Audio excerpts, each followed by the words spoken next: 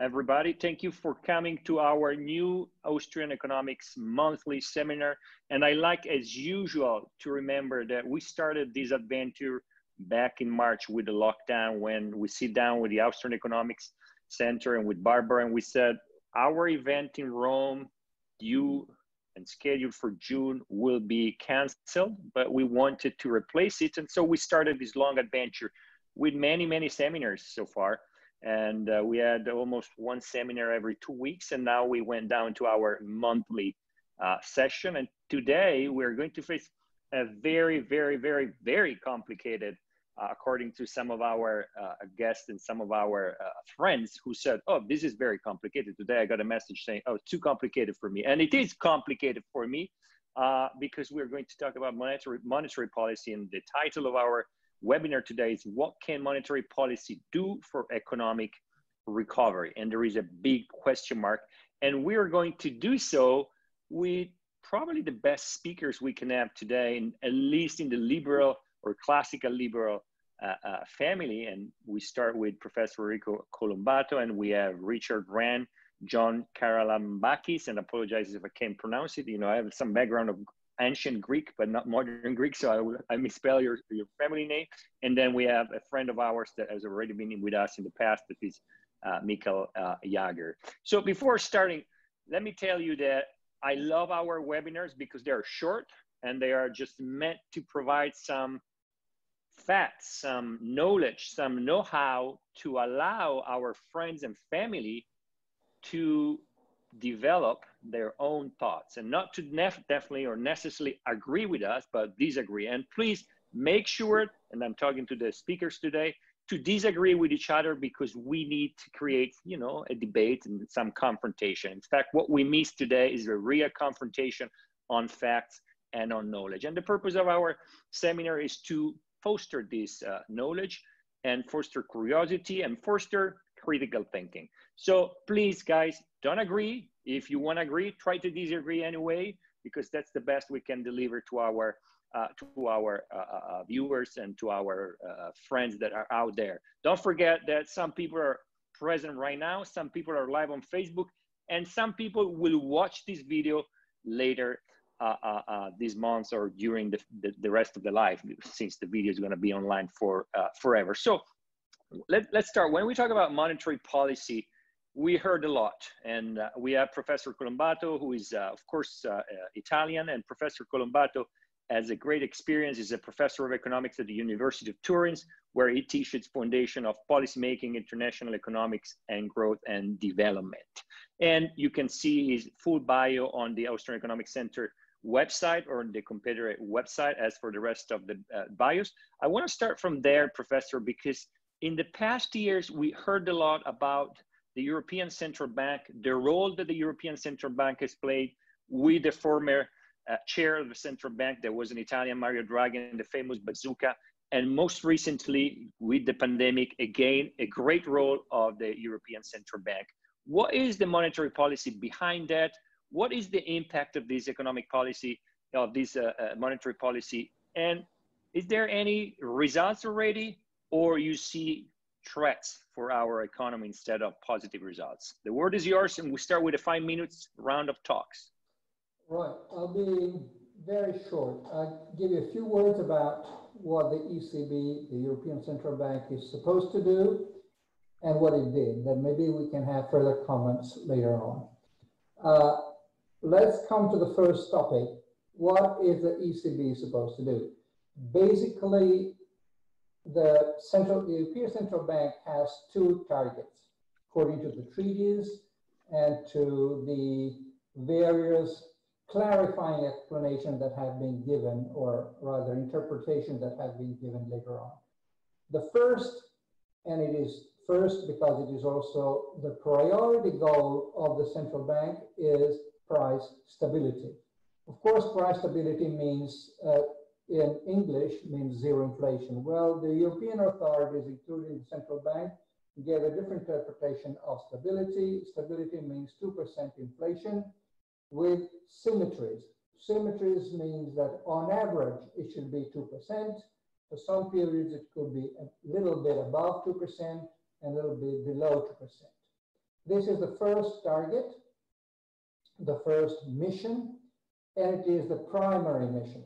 The other roles, according to the treaties, is promoting financial stability. That means banking supervision, promoting, let's say, general economic policies formulated by the European Union, sustainable growth, and here they can also go into sustainable development and the quality of the environment. Now, this is the broad picture. It is crucial to emphasize the role of price stability, which is not price stability, as I said, because it's a 2% story. Now, if you have a 2% story and inflation is virtually zero, or something like between 0 and 1% in the euro area, that justifies efforts on the part of, justifies, quote unquote, legitimizes, let's put it this way, or makes it legal for the European Central Bank to print as much money as it deems appropriate in order to obtain the 2% target. So nobody in theory could object to money printing, credit expansion, manipulating the interest rates, and all the, say, dirty jobs the European Central Bank has been doing in the past 15 years, because they would reply, we are trying desperately to obtain the 2% inflation rate. So what have they done? They would reply, A, we have tried hard and we'll continue to try hard to obtain that target. Second, they were saying, in face of a crisis, we have a responsibility for financial stability. Our understanding of financial stability means bailing out ailing banks, especially if they're large banks, because they might trigger a systemic crisis. That is, one large bank going belly up could pull down other banks. So the larger a bank is, and the deeper its problems, the more we have to intervene, and we have to help it in all possible ways. So by relaxing the rules, providing ways to finance it in, let's say, indirect ways. Third issue I would like to raise, and then we come back to that. Bear in mind that many banks are in trouble because they have the belly full of treasury bills, and that is public debt, and that many countries have a very large public debt. I mean, Italy, of course, is one of the first examples, but other countries are not in good shape either. France is another troubled country. Now, what the European Central Bank has done is buying treasury bills. Since they cannot do it directly, they did it on the secondary market. That means buying it from people who had bought treasury bills. This has been also a way of financing ailing banks.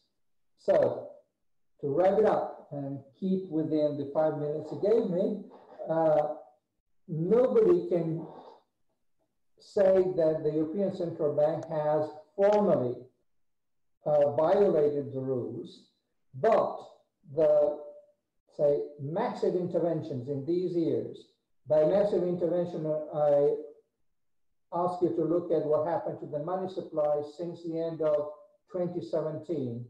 During this part, say, 2.5 years, M1, which is money supply, basically, has risen by over 27%. This is a huge amount of money. And so it is, let's say, latent inflation, so to speak. So they have printed a lot of money to bail out bad banks and to bail out bad governments. Now, we can give our value judgments later on, but this is what has happened.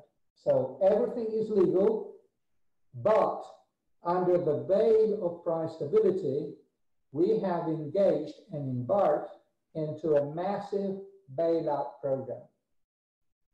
I stop here for the moment. Thank you, Professor. Thank you, Enrico. So you say legal, but we went probably far beyond, and let's see later on what is the impact of this, far beyond. Let's see what has happened in the US, because in the past, I'm an ignorant when it comes to monetary policy, so I'm very curious to learn. And I want to turn to the other side of the ocean, where definitely the Fed has taken, sometimes anticipated what the ECB has done, but also has taken, if I think about the most recent months, different paths. So John Charalambakis is the chief economist for the Blacksummit Financial Group in the United States and teaches economics at the Patterson School of Diplomacy and International Commerce at the University of Kentucky. And this is right now, not in Greece, but in Kentucky. So John, is the Fed following or anticipating what the European Central Bank has done, or is totally on a different side? First of all, thank you for the opportunity to be with you this morning for the US, of course. I'm certain that the Fed and the ECB coordinate, at least to some extent. However, if I may allow to follow up on Professor Colombatto's comments and make 7 specific comments. So may I proceed with that is related to what the Fed is doing and maybe also to what the ECB is doing. The first and I think the most important point is that we all need to understand and comprehend that we live in a fiat money system. And fiat money systems always collapse. So as economists, we know what will happen. What we don't know is when it will happen. So we have built a monetary system that resembles a skyscraper. It has 50 stories, 50 floors. It was built to sustain 5 floors. We're at the penthouse. We say, what a nice view. My position is get out. The tower is coming down. I don't know when the tower is coming down, but I know for sure the tower is coming down. That's point number 1. The system has no anchor. The system has abandoned its anchor since Sunday, August 15th, 1971. And every time we go through a crisis, if you look, for example, today's Financial Times, you will see that one of the top articles is that the next financial crisis is coming because we have overextension of credit. And we all know that in the Austrian school of thought, the overextension of credit is the root of any financial or economic crisis. So the fact that we have a money system that is unsustainable and has no anchor is very problematic in my opinion. And the Fed cannot play Aristophanes' clouds and keep lying about it. That's point number 1. Point number 2, yes, they have issued trillions in reserves. Some of those reserves have been printed, especially since COVID-19. And when you print the reserves, eventually you create money supply. And when you create money supply, eventually inflation will come back and bite you. When will happen? Usually the lag is between 18 and 24 months. So should we see higher inflation by the end of 2021? I would say yes. How much? I don't know, maybe 3.2%. So this kind of money printing, but it's mostly issuing reserves, because we do need to distinguish between monetary reserves and money supply, creates market dislocations. And create market dislocations. In some markets, we see inflation. In some other markets, we see disinflation. In some other markets, we see deflation. So this kind of dislocation eventually creates confusion in the market, and confusion for the financial markets, whether that's equity markets, debt markets, hybrid markets, is always problematic. Besides that, we all know that the Fed, through this monetary policy, and the ECB has created asset price inflation. It's quite incomprehensible for some stocks to be traded at 200 price to earnings ratio. That's absurd, that's ridiculous. That was actually point number 2 and 3. Point number 4 would be that we have too much debt. We have way too much debt, both in the US and around the globe. And of course, the debt of, or the wall of worries is China. China is nothing but a big bubble. I call China the Great Wall of Debt. China at some point will implode. and I hope it will. But when China implodes because of too much debt, and especially through this shadow banking system that they have, the whole economy, the global economy will suffer. But US debt, Chinese debt, Japanese debt, European Union debt is unsustainable. And this unsustainability of the debt will again create problems. So we may have a couple of years from now a perfect storm. I don't say that's coming right now. So if that was point number 4, point number 5 is that we have stopped caring about productivity. And we all know, without productivity, nothing improves. So we are in a productivity recession. Soon we may have a productivity depression, and we need to start awakening from this productivity recession. Point number 5 and 6 and 7 to close. I think that the banks, especially European banks, have serious non-performing loan issues, especially some German banks and some also British and Dutch banks. I don't know when the postman will ring the bell for the second time, but it will. And to close, I think the whole system, monetary system, needs a shock. Thank you.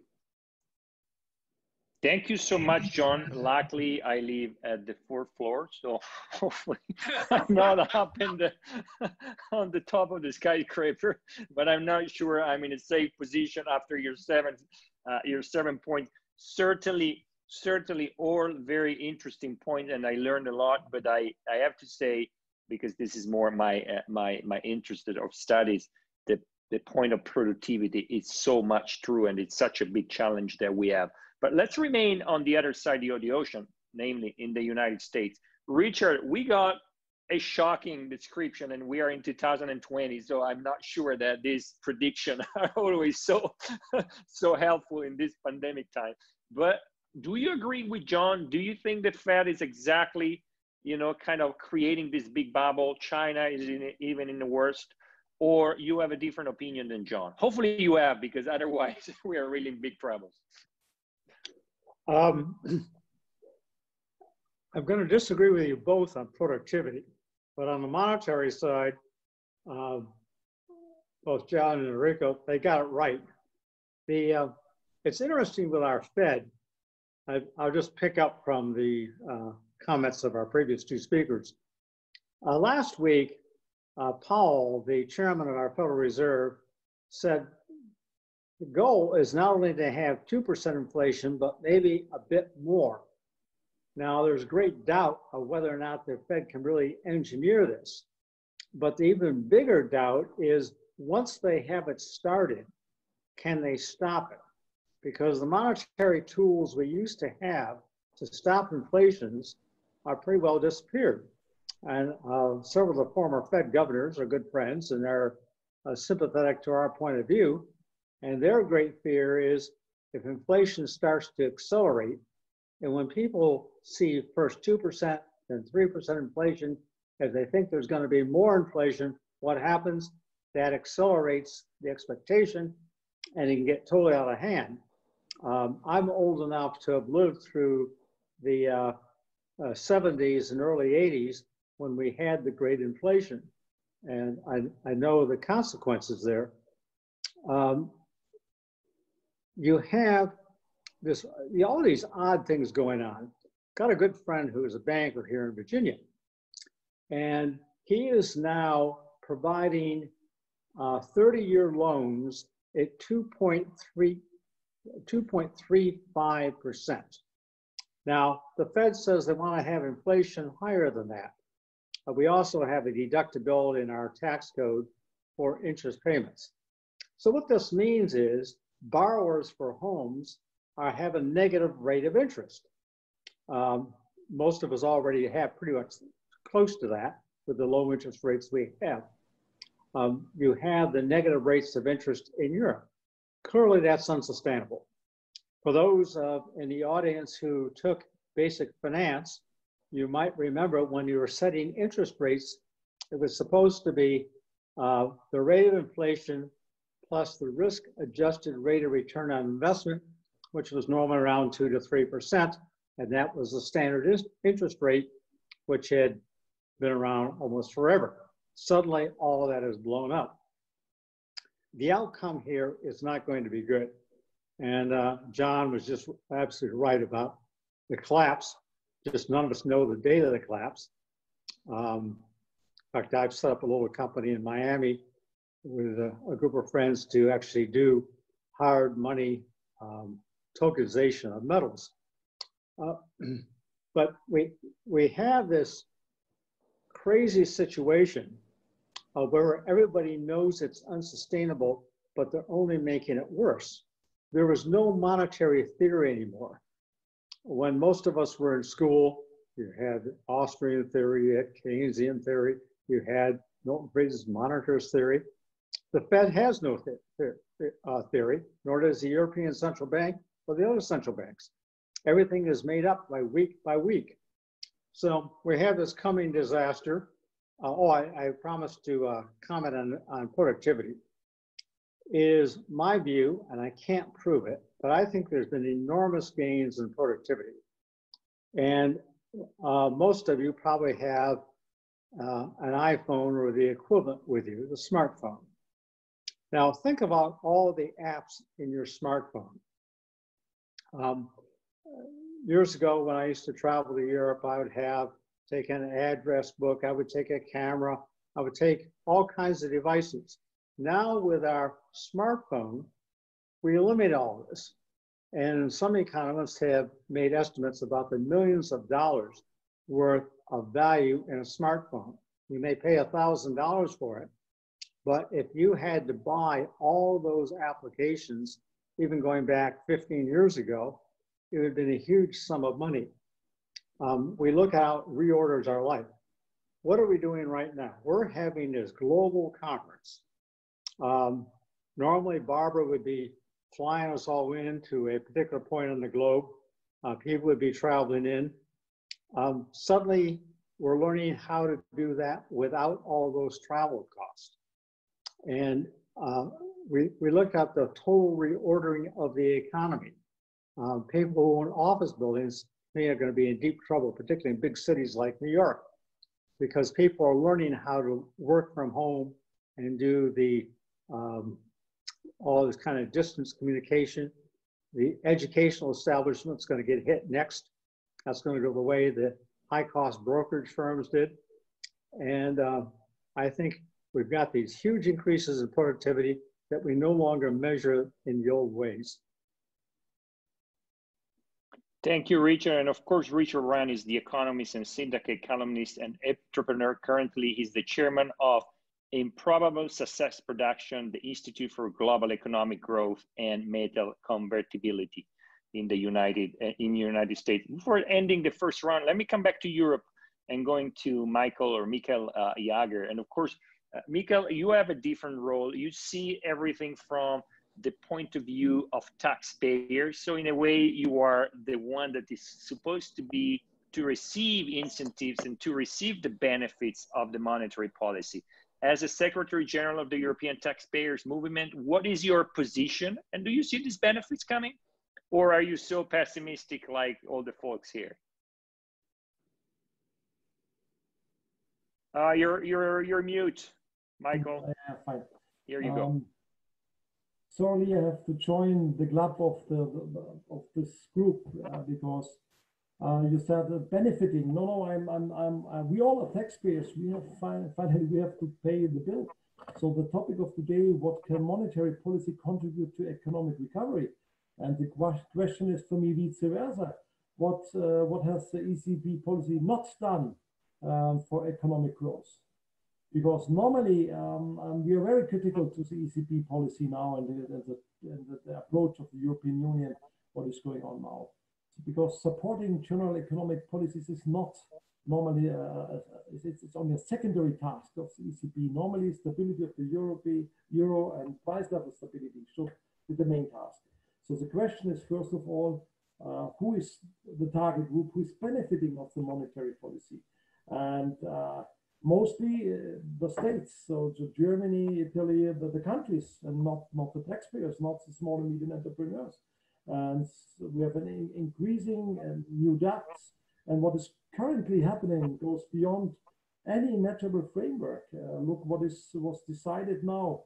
The council, we will have the European debts, we will have European taxes, so own resources, so-called own resources. We have to ask, it's not own resources, it's an increasing tax pressure to taxpayers, to small and medium entrepreneurs, to people. So it's really not to be explained situation by theory.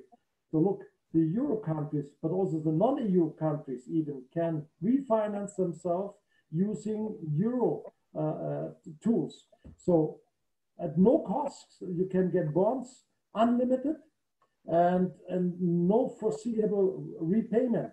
Normally, if you get a credit and you go to your home bank, you have to tell when you want to pay the money back. So we have, we print money. Normally, we should have inflation, higher interest rates, and the opposite policy of the European Central Bank. But you can back against me. I'm sure that the interest rates will have to keep on a low level, at least midterm, because otherwise all the countries, even Germany, will get bankruptcy because exorbitant high debts, existing debts, and now under the pressure of the Corona pandemic, we have the creation of new debts. And I want to quote Winston Churchill: "Never waste a good crisis." So Corona is now misused by the politicians. And just to give an example for Germany, we have now normals, we have balanced budgets. You're not allowed to have an increase of debts. Faced to Corona, we have 220 billion new debts only in 2020 for Germany. Bavaria, 20 billion new debts. It's a new approach, and we have increasing debt next year around 100 billion in Germany. So it's a huge problem, and what makes me really angry, if I want to come back to this important topic too, the countries have two choices. So support payments, direct payments, or credits. And there was an inquiry from the libertarians in the German Bundestag, how many of these euro loans, credits were asked for. No single euro. Each country wants direct payments, for sure. It's better than to pay a credit back, but there is really a question, what should be done? Because I think what will happen now with our market economy, if in the long run, we will have debts, and the debts and credits will not be repaid. Interest rates remain low, and a result, invested capital no longer generates income. So that's a big question. And also, if you look to COVID-19, so we had 18 before. What will happen with the next crisis, virus crisis? There is no money left, no space left, and our children have to pay the bill. There's a joke, if someone asks me, yes, is this debt touching you? Say no, because I don't have to pay it back. And even my children don't have to pay it back, our grandchildren have to pay it back.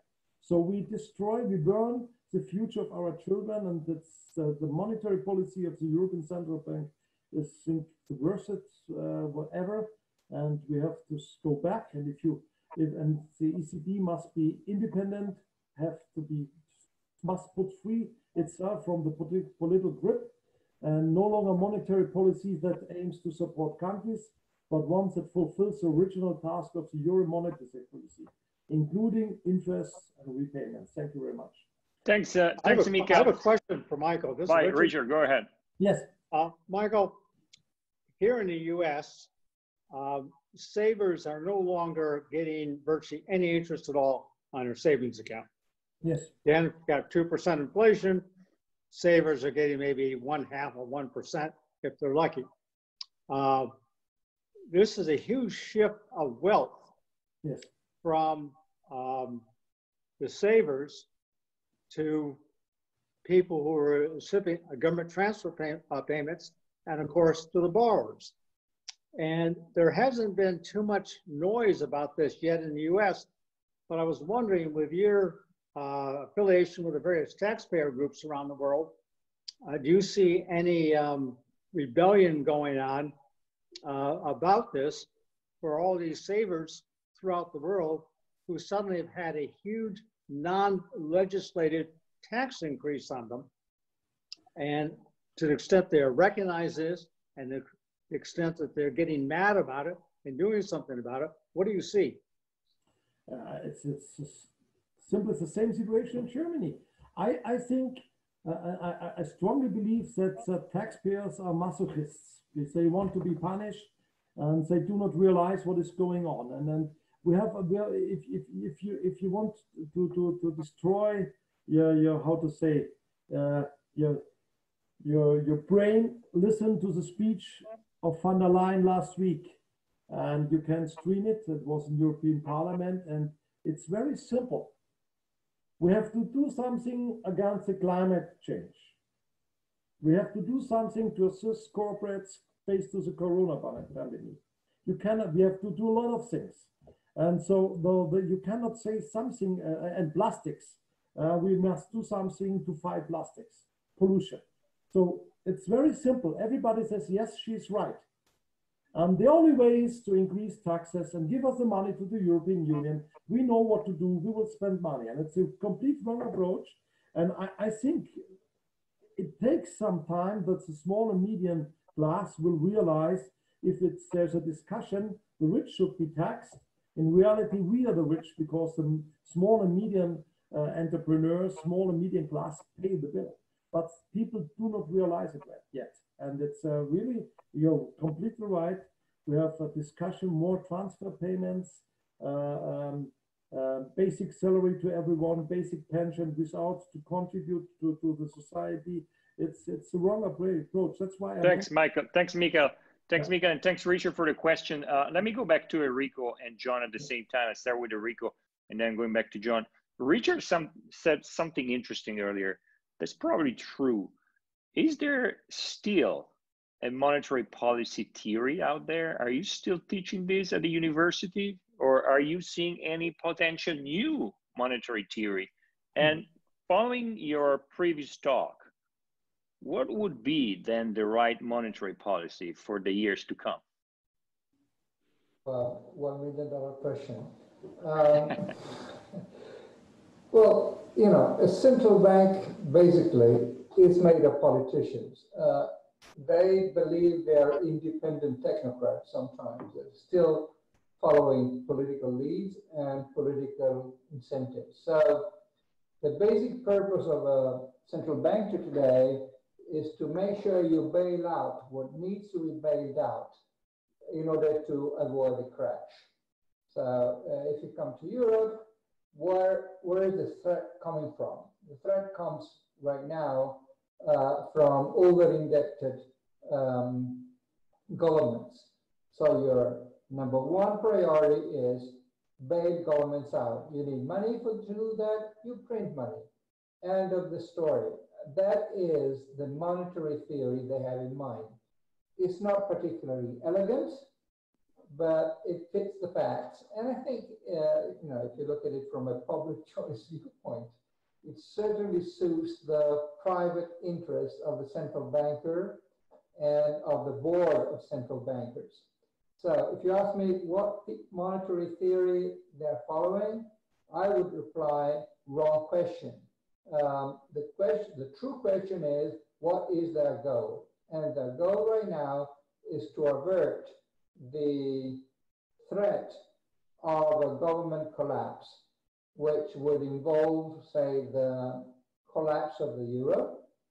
And if you are a European central banker, you don't want to have the moral responsibility, so to speak, or maybe the historical responsibility to torpedo the euro. So you do what it takes to save the euro.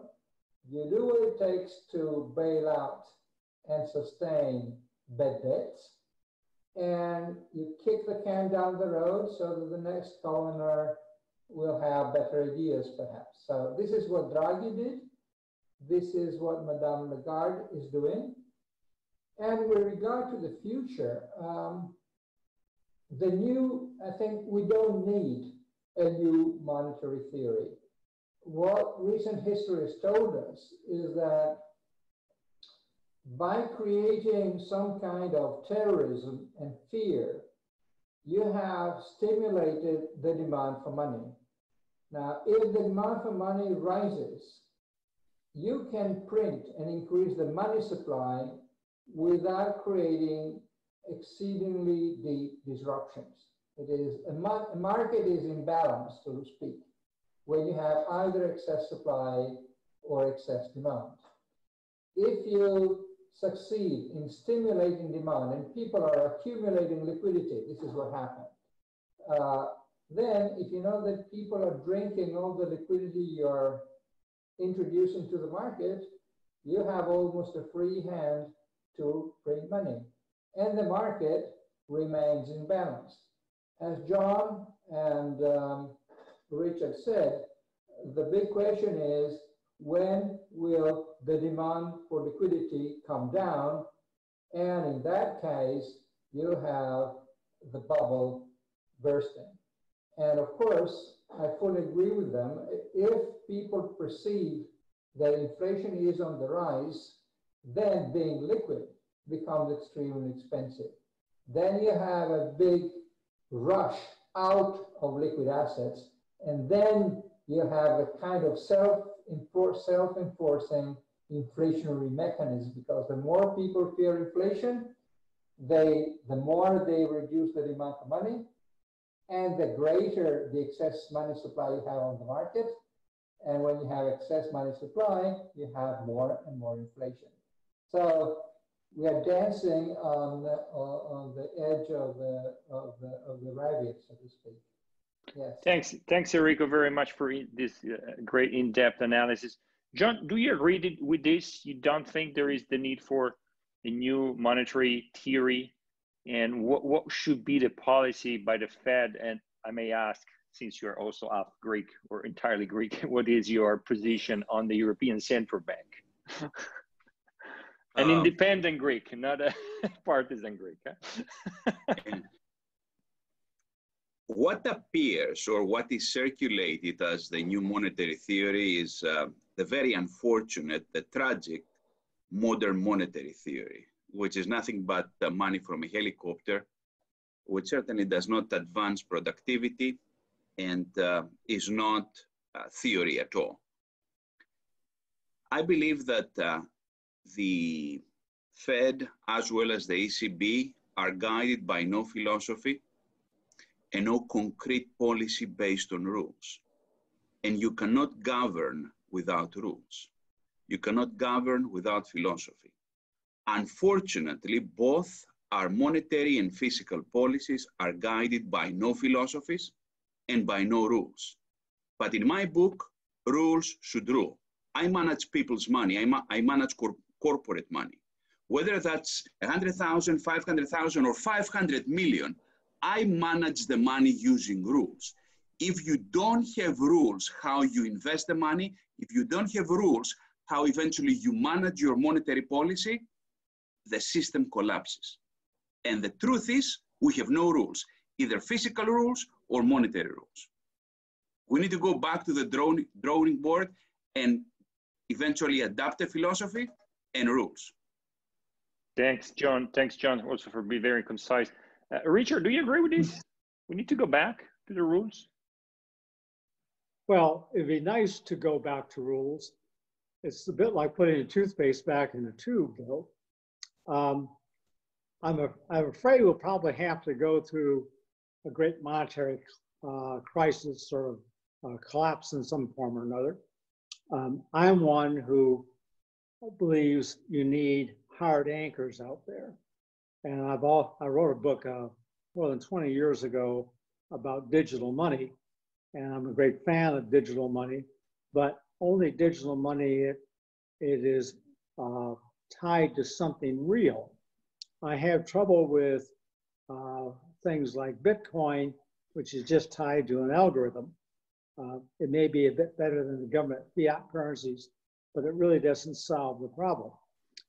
my view of what's going to happen here in the future is when the government monies become increasingly discredited, when we go through this inflationary episode and the central banks can't do much about it, people now in the age of the internet can quickly gravitate to various types of private monies.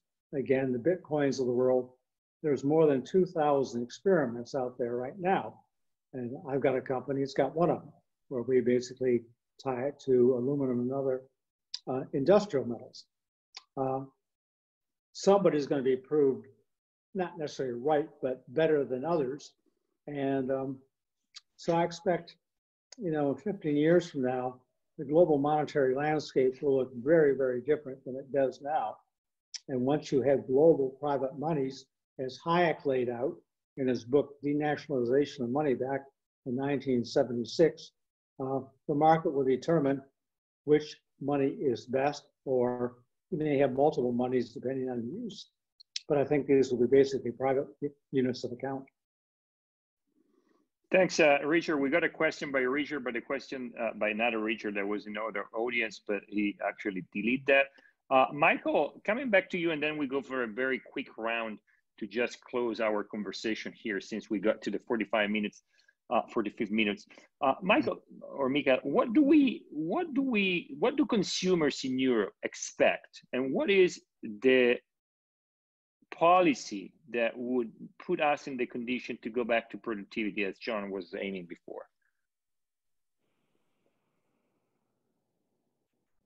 Very, very good question. It's like a lottery, because I think the main problem we have is that we lost trust in politics. So if you see, we were discussing what monetary policy do we need. We have a theory of monetary policy, and this theory is broken. We have rules, and politicians violate these rules, and then they invent new rules, again broken. So I think the first step is, if you get a credit, you have to pay it back. It's any country. If it's Germany, Italy, each country must know there are conditions. If you want money from Europe, you have to pay it back. That's the first thing. Second, there must be conditions, and what is going on now, it's a total mixture with climate change, plastic, environment, unemployment. Everything is in this package of the European Union, and that's wrong. You must split it, and you must control if you reach the aims. Otherwise, I think we will have a huge problem, and I think we need less Europe where it's possible, less bureaucracy, and not more. And I think money, if you don't stop it, with these low interest rates, long run, we must return to a normal monetary policy. Because if you go to Germany, we have a bubble now in real estate. People go out because they do not trust. If I go to the bank now, I have to pay interest because I give money to the bank. If I would have said this to my professor in economics, that I have to pay if I give money to the bank, and I have to pay less back if I take a credit, he would have said, Michael, drink less, sleep, and come back tomorrow. So it's a understandable policy now. And we have to return to a normal policy. We need higher interest rates in the long run and long term, and better use of capital. Otherwise, more transfer payment, more debts, and more liabilities. And I think that's not a very good future. I'm fighting for market economy. We have to go back to the renaissance of values of market economy. That's my answer to it. Thanks, thanks, Mikael. Let's take, since we have a very short time, but I just want to take, after this pessimism, guys, you threw to me a lot of pessimism. And again, it's 2020, we are in the pandemic, and now we're have to stand in a financial crisis. I don't want to think about that. Let's go with Enrico, John, Richard, and Mikael. In 1 minute each, a comment about what we could expect for the next years in order to go back to a fast recovery with monetary policy, but also broaden your view. I know 1 minute is too short, but please, let's try to do that one statement. Enrico. I'm less pessimistic in the short run in that I believe that people now understand that those debts will not be paid back, period. We're going the Japanese way, and the Japanese way is we have huge amounts of debt. It's not going to be paid, period. That's the end of the story. The big bet is on the role of government. The only way to go back to normality, quote unquote, is to grow again.